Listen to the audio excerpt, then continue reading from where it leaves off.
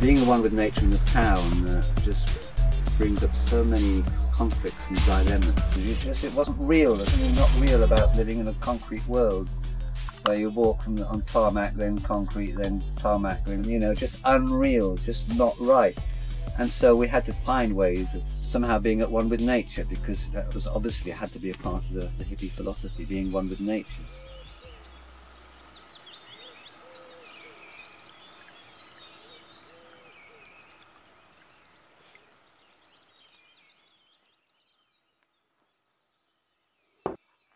Hippies in those days, well, we used to have free festivals. They were organised by word of mouth. So for a hippie in one place to be able to communicate with a hippie in another place, basically you had to go to a free festival to do it.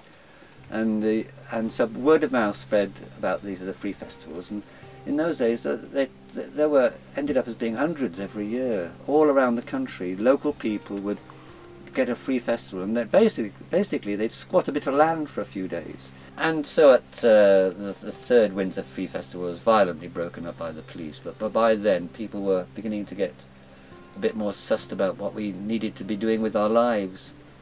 And so in 1975, basically, a group of people having just discovered the teepee, and it was Chris Waite. He was the one who introduced the teepee to the hippie movement. Well, we probably had the first teepee on this island, actually. But not that that matters really. Just happens to be a coincidence. The first festival a teepee went up was a Stonehenge festival. If you were going to go into the country to do a festival, you could only get your vehicle onto certain types of land. You can't go uphill in the wet, for instance, with the vehicle, or you get stuck in the mud or whatever. Whereas a teepee, you're actually able to live on the land and be comfortable, survive wherever you are.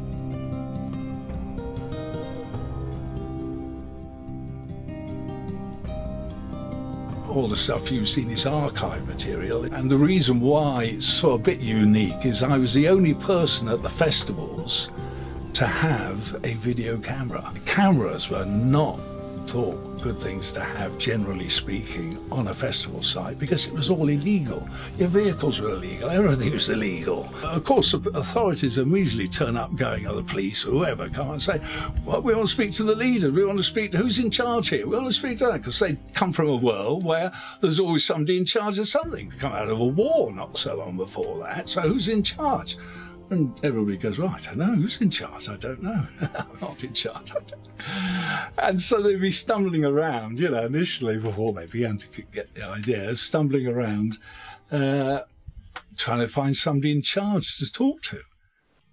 I've been busted more than once for possession of very small quantities of cannabis. And in those days, it was really harsh, the way they dealt with people. I spent 6 months inside prison for what was one joint, which wasn't even my joint. I was with a group of people who got passed round. I did 6 months for that.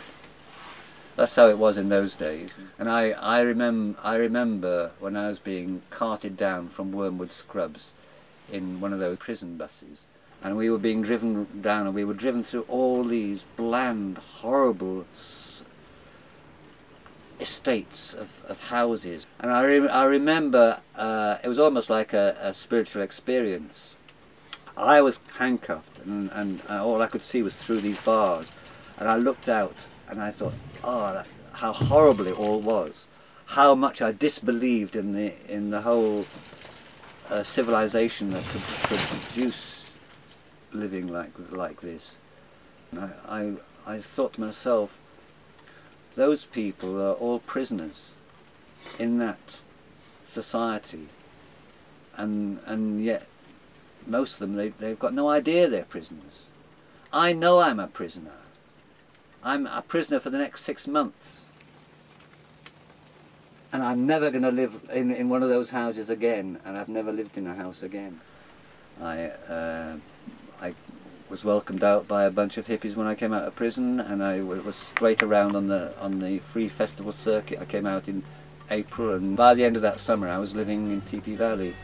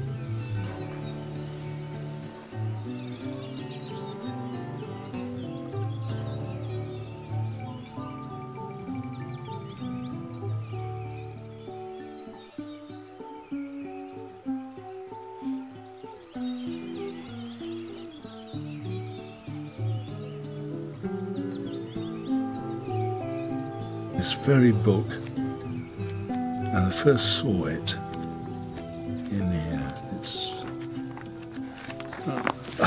here, that page. I mean, apart from in films where you saw John Wayne going in and shooting our Indians, that's the first time I saw a serious thing about how to make a TV. And if you look here, there's a thing how it's put up. And here, an actual plan of how you cut one out of strips of canvas sewn together.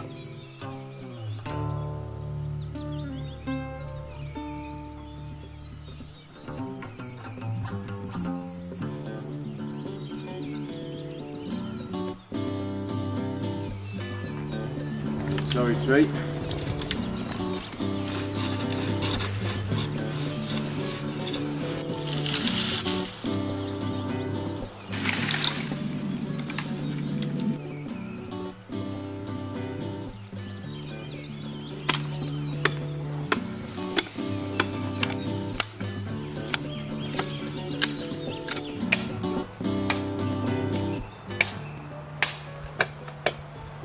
Cat, man. It's really unwise. You know what this is? You heard the story about curiosity and cats. Do you know what happens to curious cats, man? They get eaten by hungry hippies, used as a food source. Come on, out of the way, man. I need to do this tree.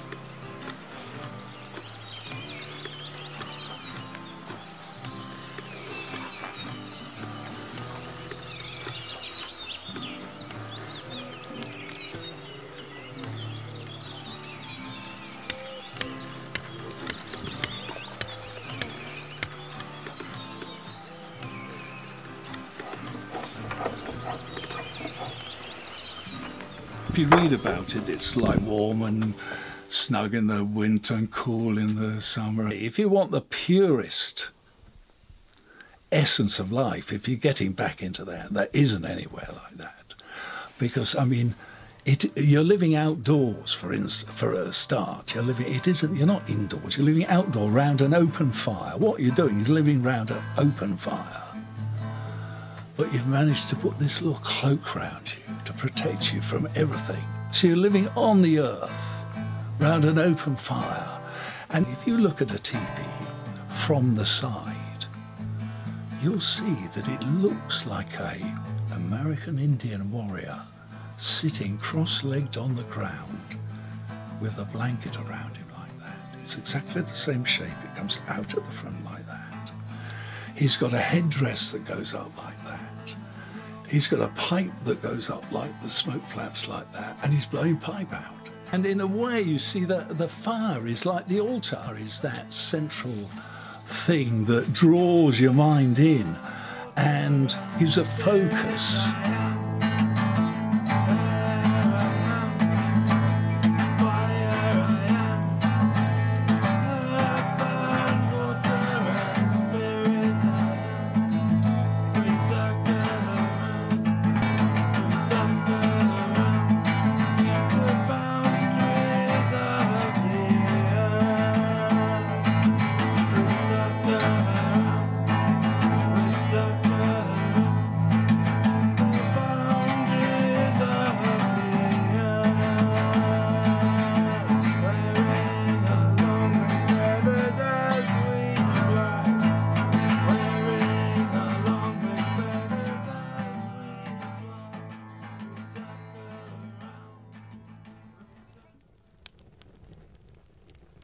Okay, you've just come from the big lodge where the form of heating and lighting is basically the great big fire in the middle of the teepee.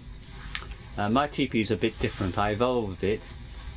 First of all, when I started having kids, sometimes the teepee could be a bit smoky and it just didn't seem fair on the kids, so I wanted to get rid of the smoke. So I put a wood burning stove in the middle of my teepee. So here we've got a wood burning stove, and in here I've got a geodesic dome inside the teepee, and the geodesic dome keeps the heat in, and it also keeps the drips out, so there's no drips and it stays warm.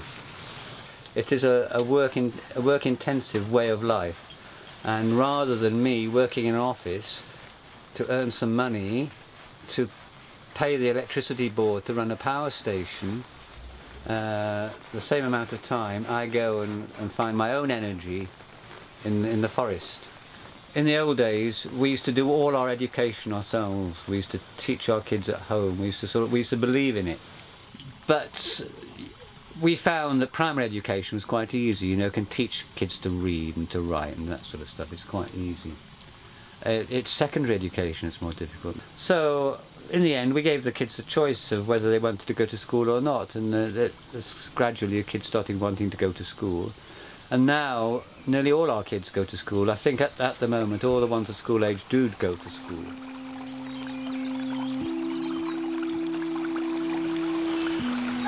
This little lad here is my grandson. His name is Jet. And my sons were born in the valley, and he was as well. So we've got 3 generations of this, and that's lovely. So I see a lot of him. It's a great pleasure being a granddad. I love it.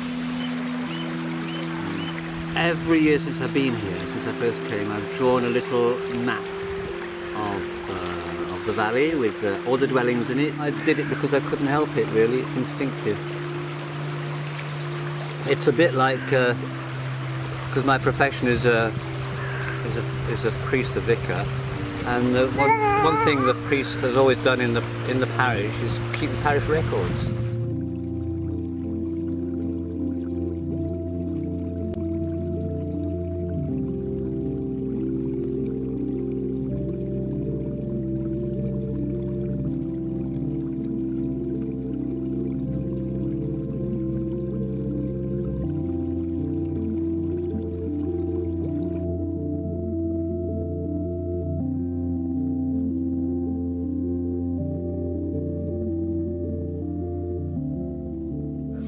That's the Daily Mirror.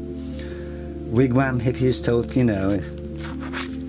And that's, oh, there's me. This is the Independent. That's my partner Kim, and that's Kai when he was a baby. And that's me putting the kettle on in my teepee.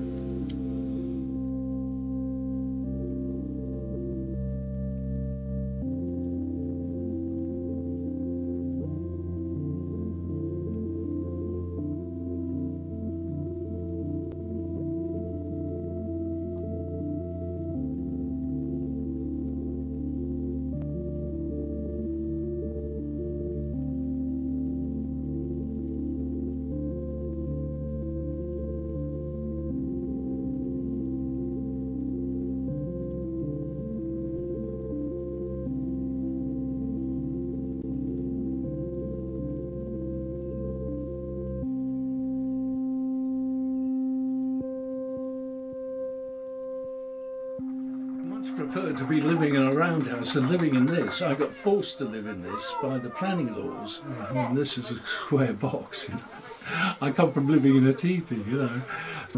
I had plans build a roundhouse out there in the field, have a garden round, and an orchard round that, and this and that. If I was 20 years younger, 15 years younger, I'd probably, you know, but now I go, well, you know, is it ever going to get done? Maybe not. You know, maybe it's not what I'll never reach the promised land. Just in terms of a nice space, a circular space, windows all round, have a view, light coming in, environment well insulated, it was so much easier and better to live like that.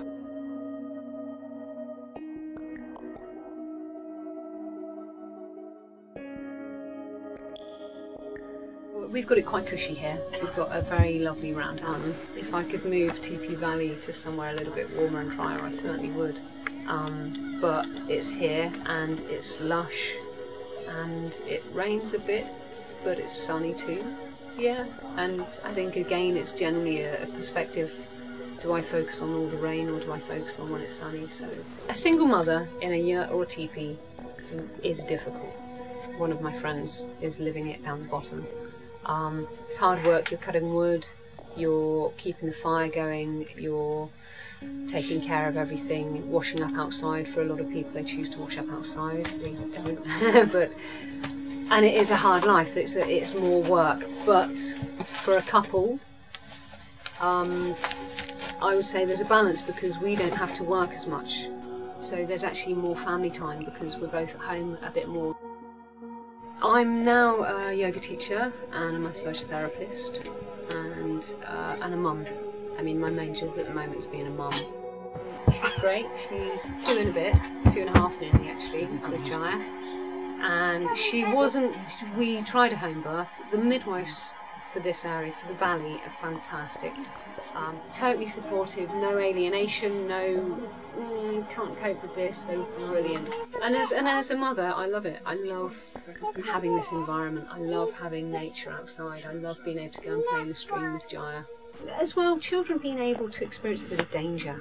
I mean, for a kid to, I'm sure when you were young and when children in the 60s, 70s, even in the 80s, we'd all go out and play, we'd climb trees, we'd play in streams. Whereas growing up in the city, children... Well, go and ask Daddy if he can do it, yeah?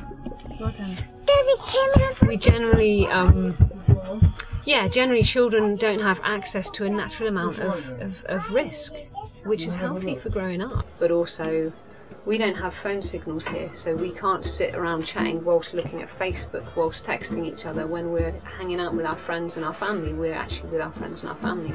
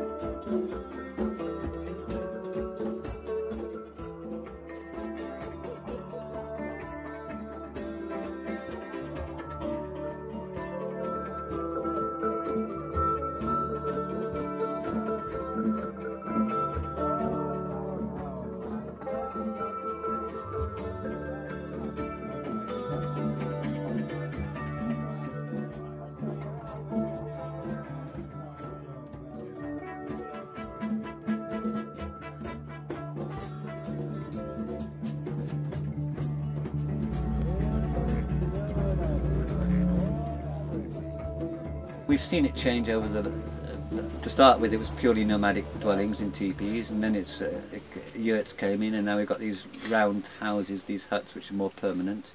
And we have to be really clear with people what this means, and that doesn't make you a freeholder because you've got your hut. That hut belongs to the land, not to you. You might have created it, you might have put 1,000 hours of work into creating it. You can't sell it. The land owns itself. Which is how we prefer to see it. The land owns itself, and owns us as well.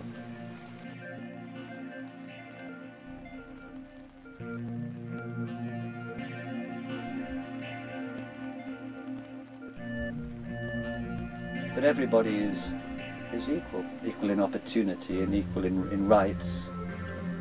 So far it's brilliant. And we're very, very lucky and all very privileged indeed to have the opportunity to do it. If you respect the planet, the Earth, it's going to lead you to be following a certain kind of lifestyle, or it's going to lead you to reform your lifestyle to being more gentle on the Earth, which is what we all do here. We all try to do here.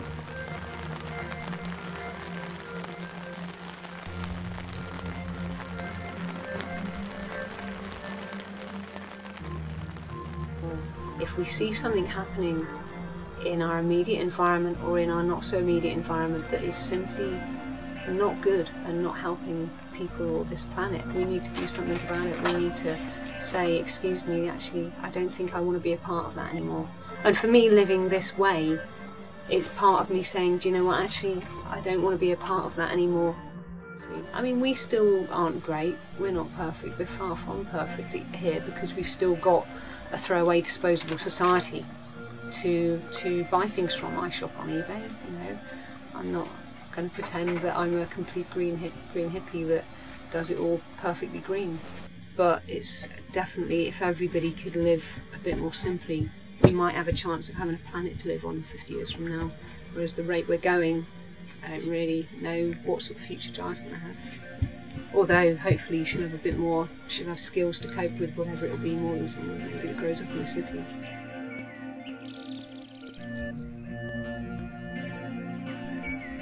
I suppose it's simple really in a way. It's back to the basic thing of man's relationship with the earth.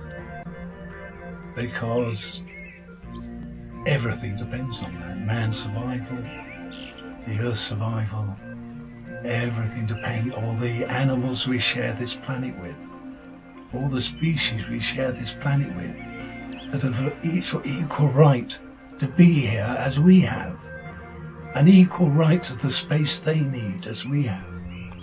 And it's a huge responsibility, it's a huge task. Everything else is froth, man's folly. The blind leading the blind, they fall in a ditch. Now, it's not easy, but you know, that's the task in a way for man. How does he live on this planet sustainably? You know, we've got all the tools and we've got the ability to do it. It's just whether we build or not.